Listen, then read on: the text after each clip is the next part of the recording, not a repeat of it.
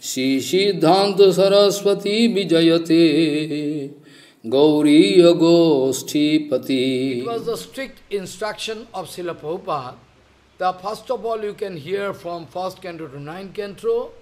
After that, if the situation permit, if your bhajan is okay, right, under the guidance of strict Guru Vaishnava, if you have the chance, then you can. If your anugatva is 100%, if your anugatva is 100%, no problem there.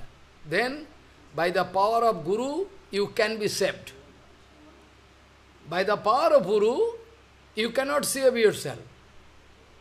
You cannot save yourself. By the power of Guru, you can be saved, ultimately.